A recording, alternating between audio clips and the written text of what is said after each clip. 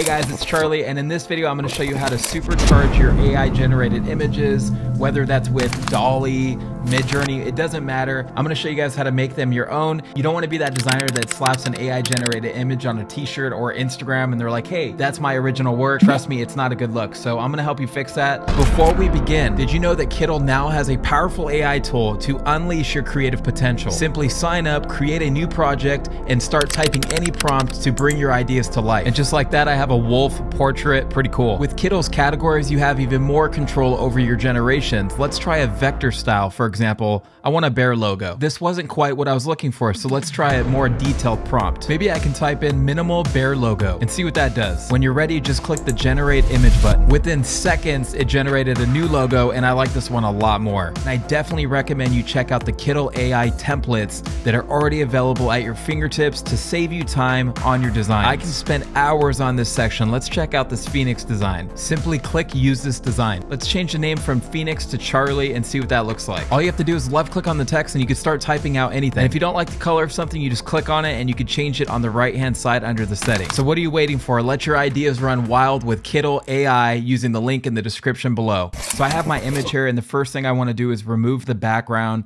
so I can start separating it and adding my own elements, right? Because that's what makes this truly your own. So what I ended up doing was using a threshold layer above my main layer. With that threshold layer, I can make this image more of a silhouette, fill in all the areas with a hard round brush, and then select just the black in the center to use that as my selection, if that makes sense. So if you try to use the Adobe Select Subject, it doesn't always work the best, which is why I'm using this method instead. On my next image, I have these robots that I use Midjourney to generate, and I'm going to use Select Subject for this one to remove it, and it did a pretty good job, so I'm able to keep that selection. I do notice that the back of the head of the robot is missing, so I can just easily fix that, no problem. And then let's go to unsplash.com. I'm gonna find some clouds.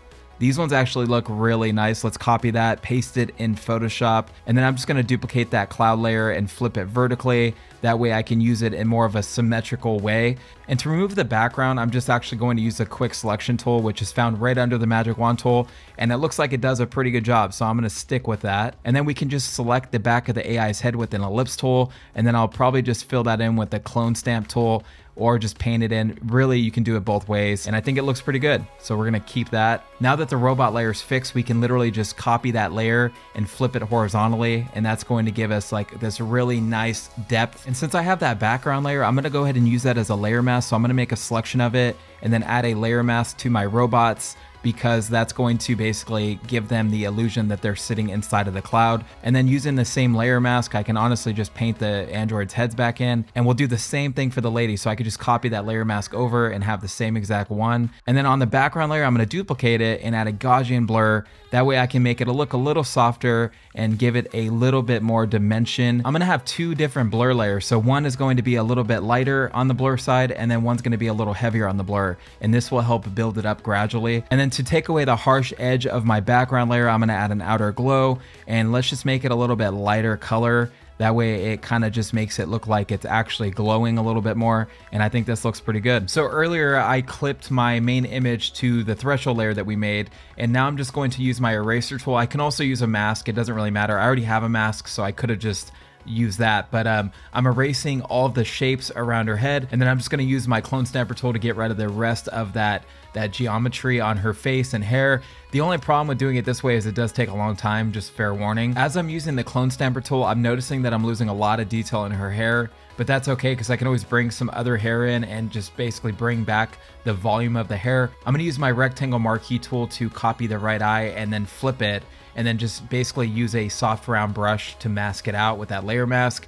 And that actually looks pretty good. I'm happy with it. And then I found this other image. I'm just gonna mask in the parts that I want and then change the color balance. And that actually looks pretty good. I think it gives it a little bit more texture, which is nice. I found these Ethernet cables on Envato Elements, so I'm gonna import those into Photoshop and just start adding them to my composition. And I think I'm gonna end up cutting the end off so I can kind of make it look like it's going into her brain, which I think looks pretty cool. So that looks nice. And then I'm gonna use a layer mask to kind of soften the edges so it doesn't appear so harsh. And then I'll use that same soft round brush to create shadows and a base shadow. That way it looks like it's actually attaching to her and not just sitting on top. I'm gonna duplicate the main Ethernet layer and just add a color overlay of black and then add a Gaussian blur to make it look more like a shadow. And at this point, I could just add a layer mask and mask in the parts I want and lower the opacity. And I think that looks pretty good. Now I'm gonna go to my camera raw filter on that main Ethernet layer and just make some adjustments to the saturation and the hue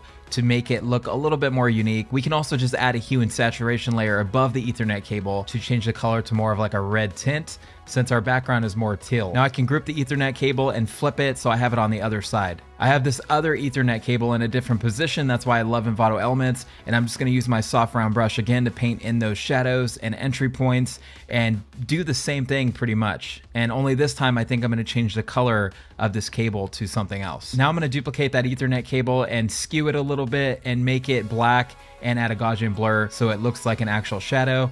And I kind of don't want it on their heads because I don't know, it just looks odd. And now I just want to copy everything I just did and flip it so I have it on the other side as well. And now I'm just gonna press T on my keyboard and type out some text. I think I want it to say artificial intelligence takeover or something like that. And the font I'm using for this is called Denton, in case you guys care. It's a really great font. I definitely recommend you check it out. I want the text to sit under the cables. I know I can probably intertwine them, but I'm not going to do that. I kind of like that they're on top. And then I'll have takeover stay on top of everything.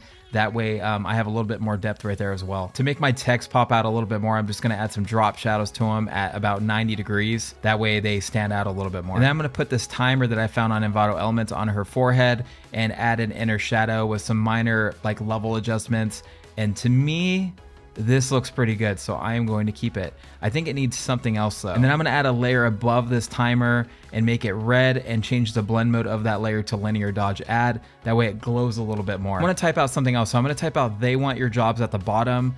That way I have a little bit more going on. I just think it needs more for some reason. And I'll probably change the text color to more of that like cable color that we have at the top there. And then at the top, I'm just gonna type out the gray and use the same exact color, so I'll copy that over.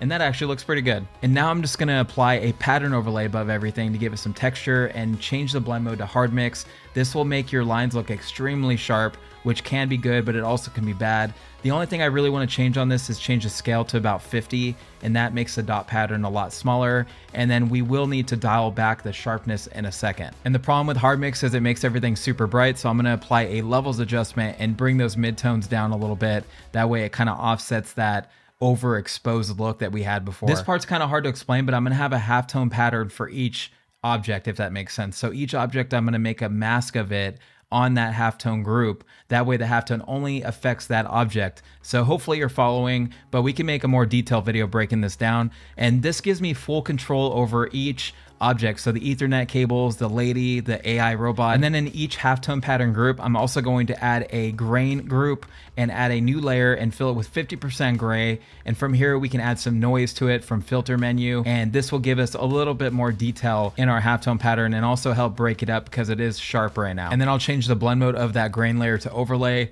and that will basically make it blend into everything beautifully. Now I'm doing the same thing for the lady, and she has her own halftone group again, so I can change all the settings if I need to on the fly, which is really helpful instead of having one halftone pattern over everything. All right, now it's time to duplicate the group once again and do the same thing for the AI robot. So I'm gonna make a selection of them and use that selection as a layer mask for my halftone group, which again has a grain layer and a level adjustment and a hue and saturation adjustment as well. And then also the fill of the halftone pattern, I put it at around 90%. That way it's not coming on too strong. And this looks pretty good to me. All right, so I imported a texture. Let's change the blend mode to screen. And then from here, I'm gonna rasterize it and go up to image, adjustments, desaturate, and then I'll press Command L on my keyboard to add a levels adjustment. This way we can take the midtones down and dial them back a little bit and blend it into our image a little better. Keep in mind the texture is clipped to our main design group, so everything's in one group and the texture is clipped to that. That way it doesn't affect the background. And then I'm just gonna make a cancel icon real quick. So all I need is a circle with a stroke and a rectangle. And then, yeah, this looks pretty good. And then we can combine the rectangle and circle together, rotate it about 45 degrees, and then put that in place. It looks a little long. Yeah, it's a little long, so I'm just gonna use my probably eraser tool and just erase the outside and make it fit. And then let's go ahead and resize it and put it right next to they want your jobs, or maybe under it. Yeah, I think under will look better. Yeah, see, that just looks better to me. So I'm gonna keep it and just make sure it's centered. Now imagine for a second I took the original AI image and slapped that on a shirt or posted it to Instagram and then just called that done, versus the new version that I just created, making it my own. You see the difference? It's a lot more impactful. It's not hard to supercharge your AI images and make them truly unique in your own way just by doing what I did in this video. I hope you guys liked the video. If you did, leave a comment. I might read it in the next video. Also smash that like button. I love seeing that. It makes me so motivated, but I love you guys. I'll see you in the next one.